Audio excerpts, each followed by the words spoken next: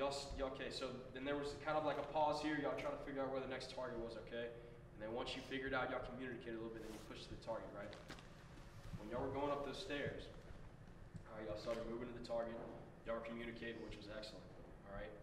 You kind of fell back, man. Jones was, wouldn't you rather? Right.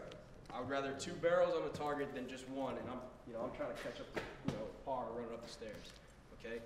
So after that first hiccup, from there though, you guys were... Hey, man, I got nothing over here. I could just talk, okay?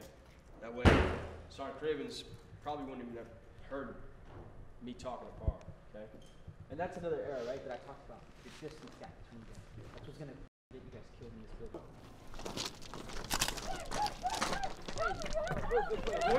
Where's it at? Where's my friend?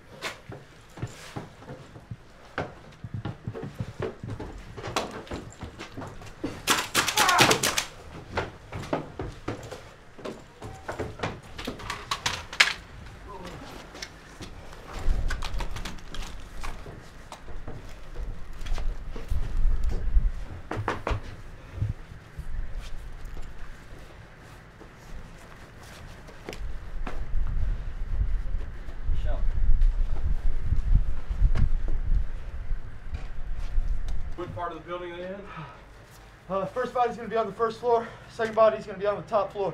Roger, is there another teammate with you, or is it just you two?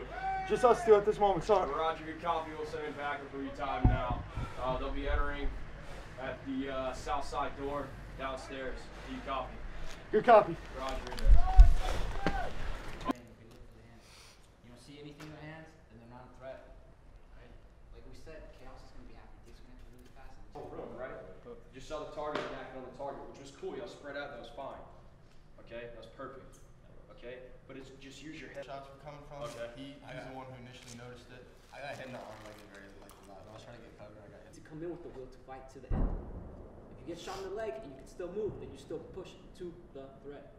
Do you understand? Because